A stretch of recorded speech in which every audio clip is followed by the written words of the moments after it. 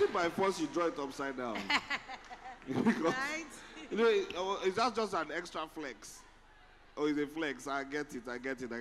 I think it was absolutely brilliant. You know, the soundtrack, your poise and your charisma when you paint is actually, beautiful. For a second, I thought it was IK you were drawing, but I just thought that the guy know they wear glasses. That's the only thing that does spot it for me. But I think absolutely amazing drawing and well done. I just want you to make money from this business. I just really want you to make a good living out of it. I think you're so talented.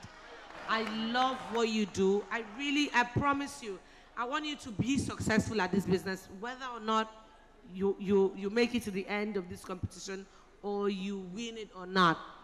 This is worthy. I would walk into an art studio and buy your paintings.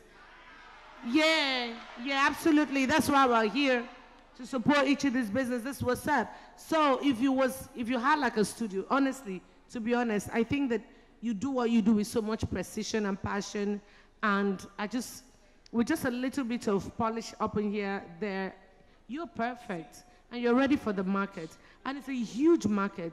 So I'm really rooting for you. I really pray that you're successful at this job.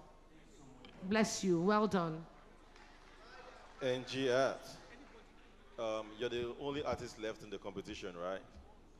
And I must say, I am a huge lover and admirer of art. And to see this work that you put up here, I was trying to guess who it was till the end, and behold, I mean, it's Nelson Mandela. Great job. I hope to see you next week. Thank you so much, sir. And yeah, that's amazing. Whenever you start, you confuse me a little bit. I'm like, okay, is that a bed or something? And I thought it was IK at first, and this is lovely. I love the fact that you're actually on time with the speed you're using painting this, like, real quick. Nice one. Keep it up. Thank you so much, man. The 9jaSpirit Talent Hunt, expressing the true 9ja spirit.